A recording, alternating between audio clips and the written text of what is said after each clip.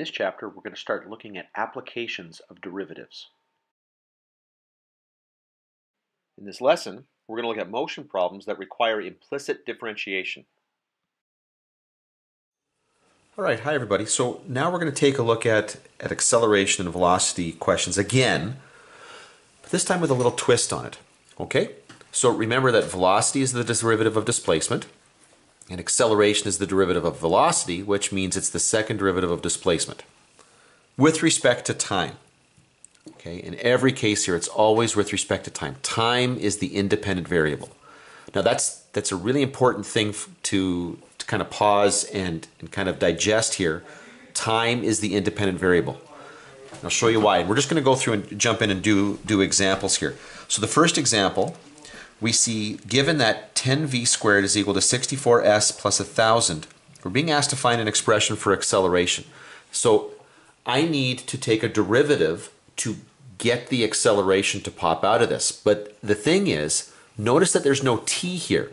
You are not seeing the independent variable at all in this expression. Now, velocity is a function of time. Displacement is a function of time. Time is there. It's just not there explicitly. And if you could have seen my face, that would have been one of those times where I kind of leaned in, eyebrows up, huh, wink, wink, nudge, nudge. You don't see the t there explicitly. It's because you're going to have to take the derivative implicitly. And yeah, I can hear people groaning, but that's what you got to do here. So, for example, to take the derivative of the left-hand side here, 10v squared, I recognize that v is a function of time. So when I take the derivative, first of all, I got to take the derivative of the function squared here. So bring down the 2, so it's going to be 20, okay, 2 times 10, v to the power of 1, and then I'm going to move in and take the derivative of the velocity function. Well, I don't know what that is, but I do know, okay, that I have to include the derivative of whatever that is. Now I'm going to deal with this in just a second here, but watch the implicit derivative here. Bring down the 2, 20 times v multiplied by the derivative of v. On the right-hand side, I'm going to take the derivative of 64s. Now s stands for displacement here, right? So this is like 64s to the 1. So bring down the 1. 1 times 64, 64. S to the 0 is 1. It's going to go away. But I have to multiply by the derivative of displacement. Because remember, s is not the independent variable here. T is. So s is some function of t. So I need to include the derivative of s there. Now, the derivative of 1,000, 0. It's going to go away. Now, every time we get to this part in the course here, people start to forget that rule, that the derivative of a constant is 0. So please be on the lookout for questions like that.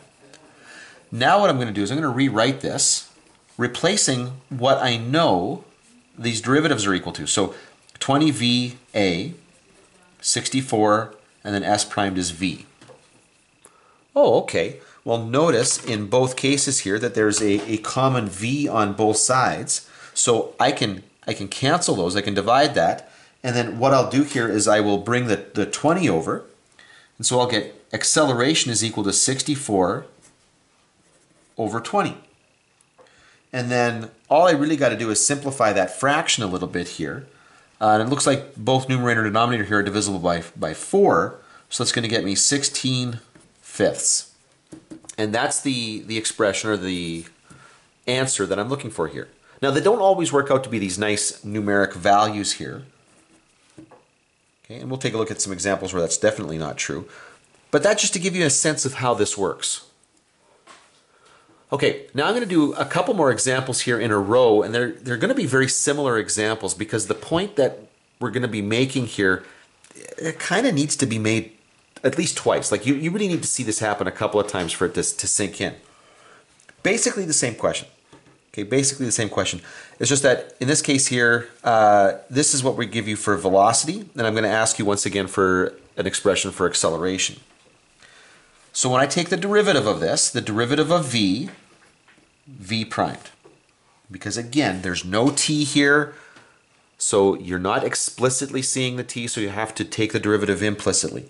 On the right-hand side, that 4s over 2 plus s squared, okay, that's going to require the quotient rule. So the derivative of the numerator, derivative of 4s, would be 4 multiplied by the derivative of s, so s prime, because I don't know what the derivative of the displacement is supposed to be, so I use that symbol right there, s primed, to replace it in the equation. Multiplied by the denominator minus the numerator multiplied by the derivative of the denominator, which in this case is going to be, now that is supposed to be s squared there. I know they're running together there, but it is s squared. So this will be 2s s primed. Okay, so again, taking the place of the derivative of s here. Now your denominator is going to be 2 plus s squared. Now, frequently when people do this, okay, we'll zoom in a little bit here. Frequently when people do a question like this, what they will forget is the s primes there. They will forget to include that. Okay? So please watch out for that. But that's not the only issue that we have to address here. Because now it would be a very normal thing for us to want to rewrite the primes in terms of what I know that they're, the expression that I know that they're equivalent to. But I want to point out here that I've got a derivative here and it's equal to other derivatives, and I don't actually like that. Okay? I don't actually like this. Now, another thing that I could have done, I could have written here, and I'll do this right now really quickly. V primed is equal to S double primed. When I take a second derivative, I don't usually like to write it in terms of first derivatives. So I actually want to get rid of those S primes. I'll show you that in just a second here. For right now, we're going to rewrite. It's supposed to. This was supposed to be V primed, but I know that V primed is a acceleration. Oh, sorry. You know what? I'm going to just rewrite this expression. I keep erasing it here, but I'm going to rewrite that. So V primed is equal to this. So that means acceleration is going to equal 4V 2 plus S squared minus 4S 2SV all over 2 plus S squared. Okay, so acceleration is going to equal, now I'm just going to simplify this really, 8V plus 4VS squared minus, what do we got here, 8S squared V. Whoops, sorry, that should have been squared. Oh wow, I forgot those in both those terms here. There's going to be a whole bunch of you out there responding to that. I'm going to leave comments, but I caught it. I caught it before it hit YouTube. So, should be a square there. So then this is over 2 plus S squared squared.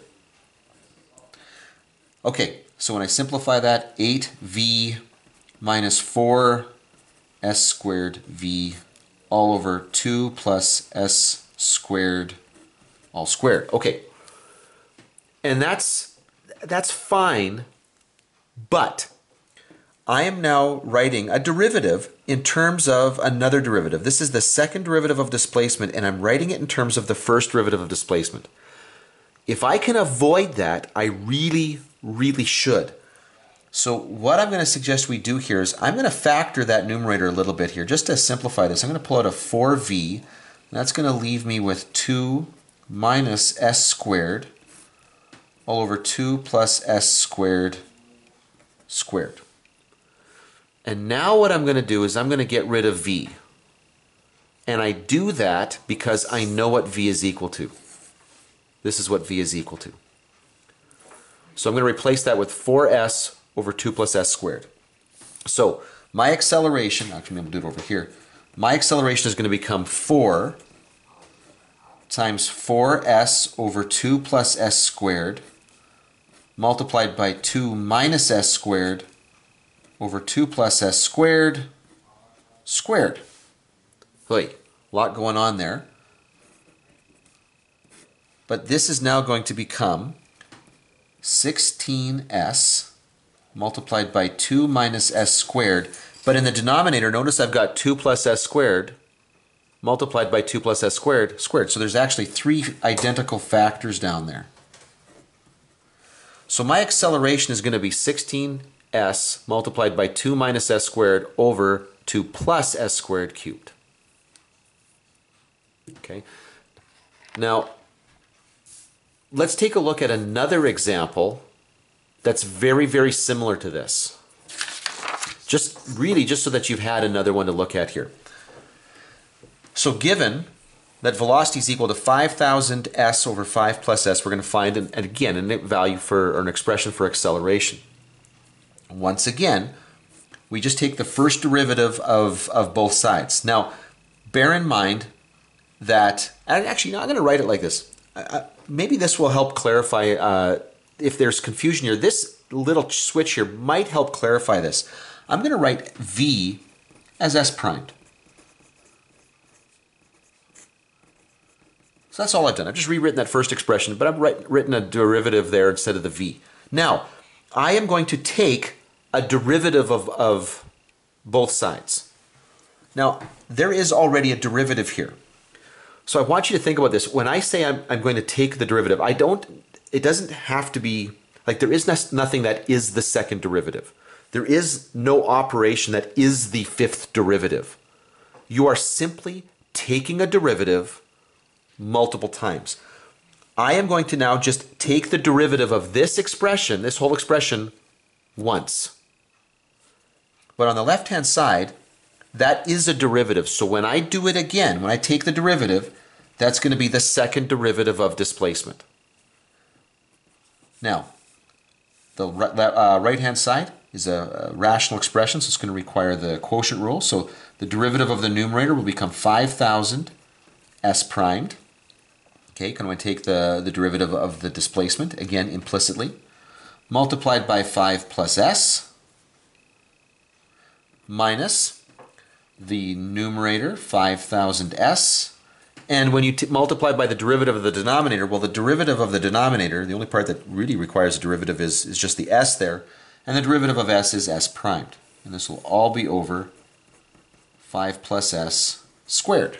Now, remember to square this time. Now, let's rewrite this in terms of what we know those pieces are representing. And again, just to state this, I don't like the fact that my second derivative is in terms of the first derivative. I'm going to deal with that in just a moment. So this is going to end up being acceleration is equal to 5,000 v, 5 plus s, minus 5,000 sv, all over 5 plus s squared. Let's multiply that out. That is going to become 25,000 v plus 5,000 vs. Oh, this is wonderful. Minus 5,000 vs all over 5 plus s squared. Okay, well, I can see that those cancel. That's wonderful. And I'm left with 25,000 v all over 5 plus s squared. But remember that this is acceleration, the second derivative of displacement, with respect to velocity, the first derivative of displacement. And I don't like that. If I can avoid it, I want to. So what I'm going to do is I'm going to take that v and I'm going to replace it with the expression that I know that it's equal to because of the question. 5,000 s over 5 plus s. So that's going to be 5,000 s over 5 plus s. Now, normally I would keep going down here, but I've run out of room here.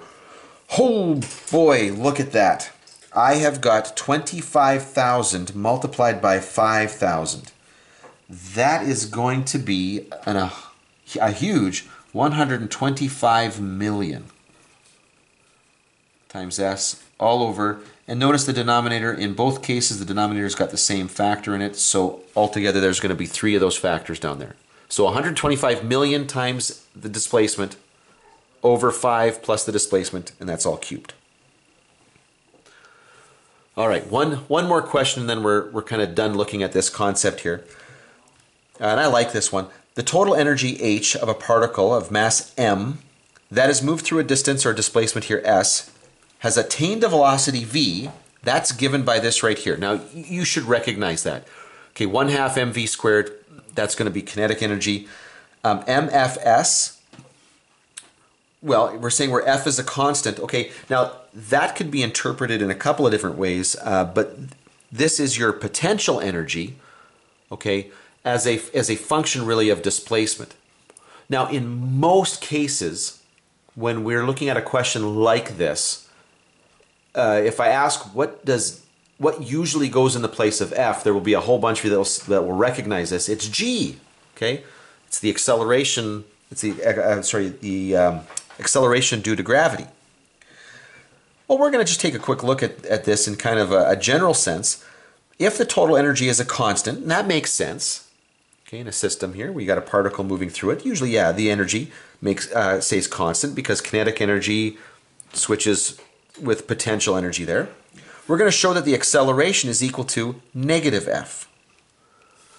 All right, well, let's take the derivative, right? Because there is no acceleration here, but I know that the derivative of velocity is acceleration. And again, notice that time isn't written explicitly here. This function is not explicitly in terms of time, even though it is implicitly because v and s are both functions of time.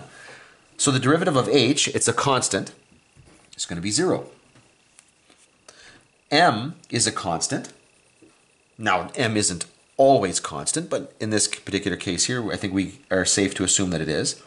But the velocity is a function of time here. So when I take the derivative of that, that will be 1/2 m 2v, and then multiplied by v prime because we know velocity is a function of time. Plus, we know m is a constant, we know f is a constant. The derivative of s will be s primed. We know that it's a function of time. I don't know what the derivative is, so I use that symbol to represent the derivative just like I did over here. Okay, now let's rewrite, whoops, sorry, there's an obvious bit of simplifying here and I just skipped over it. 1/2 times 2, okay, they're going to cancel, so we're left with mv, and v primed is a, plus mf, and s primed is v. All right, now I can factor out the m and the v.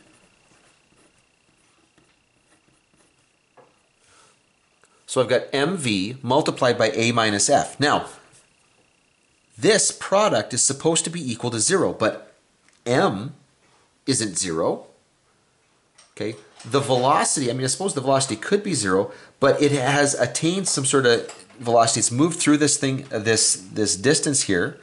It's not likely 0. So really what we're looking at here is a minus f must be equal. Well, why did I put minus? I'm sorry. I'm anticipating the answer. Shoot. That's a plus f. So a plus f is equal to 0. I hate when I do that.